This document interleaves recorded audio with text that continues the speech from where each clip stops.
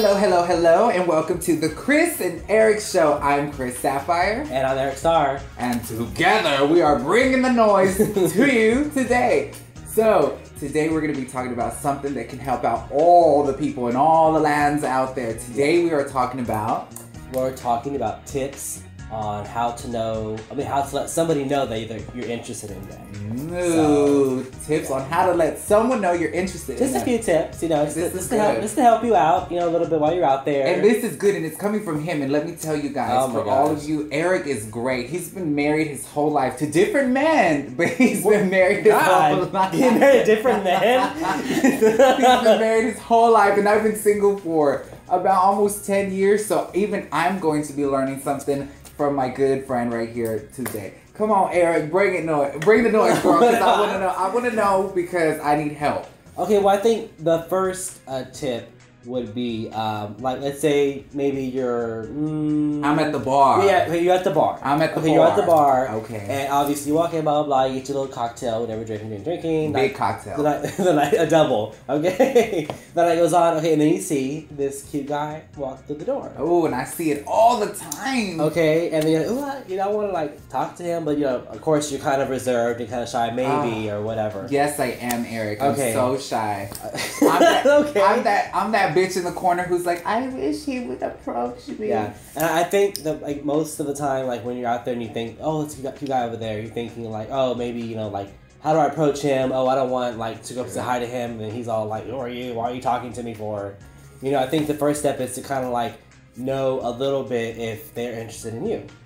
So that way. See, but that's where I get tricky, and I know a lot of y'all can agree. Because some of these bitches be going out to the bar and they just out there to fuck around with your feelings and they want to hoe around, girl. So they'll be giving you them little looks and stuff. And then the moment you go up to that bitch, he wants to dismiss you like you're nothing. Oh, well, that's true. So I get confused. Okay. See, let me tell you. Speaking of this shit, girl. I was at Club S4 here in Dallas. And I'm not that girl who goes up to anybody because I'm very, very shy when it comes to the mans. So, I was feeling the spirit, which is code word for I was a little drunk. And so I'm standing there and there's this little guy who's looking at me and I'm staring at him and I'm like, oh, is he looking at me? And I felt so happy. I was like, he's looking at me. And girl, so I start giving him looks and stuff. Mm-hmm. Well, I go sit next to him because I got a little balls and I thought, girl, I got this. Mm-hmm. Girl, crickets. I gave him my number and stuff. He was like, I'll call you tomorrow. Nothing. Just a big thunderstorm over me, girl. Well, that doesn't happen to me, girl. It doesn't. I'm just kidding. No. No, it's true. No, I'm it's true. We go out to the club and all the men you're a big old honeycomb. All of the men just stick to you, and all I get are flies and people throwing gum at me. No, I'm just playing. So, Eric, tell the girls because I know your tips will help them because Eric's been married forever. No, I mean, just make eye contact here. Not eye contact like you're staring them down, trying to scare them away. Maybe a little glance here and there throughout the night, and show me that glance because I know they need to learn how to do that glance. I'm that trade. I'm trade. I usually have a drink. Okay, I usually have a drink. I'm with trade me. And hold on. I have a cocktail. Get your cocktail. He's gonna get his cocktail, and I'm gonna try to over here look like Trade. Good luck. Girl, I look over here like Mary Poppins. Okay, no. Right. Okay, so you have the cocktail, and I see the guy over there, and so he's like, let's say he's over there somewhere. Okay. Well, you're right here. Oh, okay, I'm Trade. Girl, we already fucking. Well, we fucking up our scenario. Girl, okay, so I'm Trade, and I'm this close to you. Well, that's a little too close. That's what I'm saying. Thank God I got gum. Well, anyways, okay, so have a cocktail, whatever, you're whatever, and he's right here next to you, and so, you drink a cocktail, kind of glance over, whatever, real quick. Okay. Just let them know you're interested, So I think you're probably looking at my outfit or something. Oh, I don't know. I already was liking that look already. I was like, ooh. Oh, I was looking at your chest. That's why your chest hair. Oh my. And you know what? Speaking of chest hair, we went out a couple weeks ago, and I usually have my shirt unbuttoned or whatever, so my hair is out or whatever. And somebody actually stopped me. One of the guys actually stopped me. Yeah, actually stopped me and said, oh, hey, how are you doing? I love your chest hair. That's good. And, like, he wanted to talk to you because of that. So maybe that's another tip. Like, you know, show some hair if you have hair. If you don't have hair, that's be cool proud too. of your hair. Yeah, but yeah, like, you know, maybe just show a little chest or whatever, you know. True that. Women do it all the time, so a man can do it too. Mm-hmm. I think, you know, in our gay community, we are always, I guess they try to ingrain in our head that we can't be hairy because it's like a no-no. But I think hair is... Yeah, it just depends on the person, because I know some people don't like hair at all, like, at all. Like, they want everything shaven, gone completely. I think it's cute if you have hair and you trim it and you keep it cute. Definitely. So tip number 2 is have, you know, be proud of your hair if you have hair. Okay, so tip number 1 is give them that look, and tip number 2 is show them your chest hair. Well, if you haven't, if you have, or just on your chest, whatever you got. You know, show whatever you got. Now, ladies, for the ladies, if you got chest hair, girl, I don't know if you want to show the men your boob hair. You might want to pluck those out. A lot of them. Never, girl. Burn it off. Okay, I think tip number 3, the third and last one, would have to be, I think it would have to be just go up to that person. Okay. I mean, like, if they haven't come to you already, I would say just, like, you know, find a way to go up to them. I mean, I guess you could buy them a drink if they're that age, over 21. Here's the $1 million question. You go up to them. What is the first thing that you say? Because I feel like that is so hard to figure out that first fucking thing to say. That's hard. Well, not really hard. I try to find something. What would you tell me if I was that guy over there that you're looking at? What would you tell me, girl?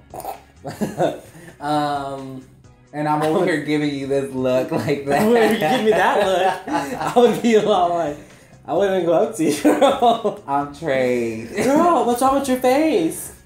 I just stared at you. Can you imagine?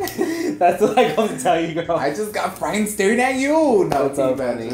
No, usually if I see that person I want to talk to, whatever, and I see something that they did or whatever, like, I kind of use that whatever happened as a way to go up and talk to them. Like, I don't know, like, okay, for example, like, I saw them with their friend the whole night or whatever, and then, you know, like, their friend just, like, leaves or whatever, you know, and I'm all like, oh, hey, I walk by him, hey, what happened to your friend? And, you know, like, blah, blah, you know, and then they're like, good. Yeah, and then they're all like, oh, we had to leave because of whatever, oh, you know, that's bad, you know, blah, blah, blah. Well, I'll stay here with you, you know, and for the rest of the night, and hang out with smart. You, or whatever. See, bitch, that's how come you've been married all these years, ho. Because that was pretty good. I wouldn't even have thought of that. Oh, really? Yeah, if I, like, you know, stalking the whole night or watching the whole night, but, like, you know, you see them, you know, whatever, and then you kind of, like, I don't know, just pick up on what they're doing, and then if you see something, swag, bitch. You got that swag. See, I would have fucked it up already. I would have been like, "Ooh, I love your skin." Yeah, that's some like Jeffrey Dahmer kind of stuff. Ew, bitch! I'm not gonna eat this, bitch. I love your skin. Now I probably would have fucked it up just the moment I said hi. I'd been like, "Hi." They'd been like, "No, you just do it. Just, you know, relax or whatever. You know." I also like the if someone comes up to me, just like, you know, very old fashioned, very, like, you know, very relaxed or whatever. Hi, my name is you know, Eric. Nice to meet you. Nice to meet you. My name is Bohemia. Oh, okay, well, I do drag here at the club. That's a unique name. Was that a turn on to you if somebody does drag? See, what if he looks straight down, but then you find out he does drag? You know, I really don't know. I don't think I would be. I'm not turned off by that. I just haven't been in a situation where I've liked somebody that happened to do drag. My name is Bohemia. Okay. Or what if that guy that you're really attracted to, you know, has this very feminine voice, and what would you do? Are you still interested, or would you be cracked, girl? Cracked. No, to be honest, I think I'd be cracked. Really? And I would be like, I think I'd be more caught off guard than, like, I don't know, like. Hi, my name is Bohemia. And girl, he's all buff and everything. And then... Hey, it happens. I'm down. You see, I guess I can't be too picky because, I mean, I don't know. Here's my tip for all you girls who are out there struggling like me. Bitch, get in the spirit, get real tipsy, and then take a chance. Oh my gosh. Make mistakes. But I think that's how you mess it up, though, because you're all drunk and like, oh, like, damn, this bitch is drunk. Sorry. But at least internally, I'm having a blast. That's true. That is true. No, but I have done it before. Like when I've gotten, I've gotten drunk before, and I'll like hang out with them or whatever, and I go up to them, hey, can I have your number? They're like, sure. And they give me the number, and I'm looking at it, and then I toss it. Oh, because it was just too easy, like. Oh, lucky bitch. The last guy who gave me his number was this taxi driver. Some taxi driver who has a wife and kids, and I'm like, no, I didn't want a home wreck, and no, I'm a Christian woman. But anywho, Eric, your tips were phenomenal. I bet all of y'all are now gonna go get married and find the love of your life. And if you do, send us a photo, leave it in the comment section. We'd love to see your new relationship. And if you're like me, get on Tinder, get on Plenty of Fish.